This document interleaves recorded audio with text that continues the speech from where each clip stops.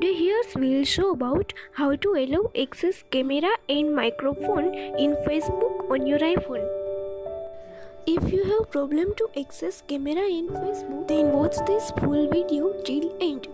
First of all, launch the Facebook app and log in with your account.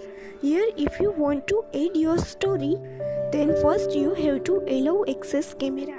Now tap on plus, then here tap on camera icon. Next tap on allow access, then open settings. Now you will directly go to Facebook settings. And here tap toggle on next to camera. Now we will open the Facebook and check that camera is truly worked or not. You can see that camera is worked. Now if you want to allow microphone, then launch the settings app. In Facebook settings, tap toggle on next to microphone. It's all done here.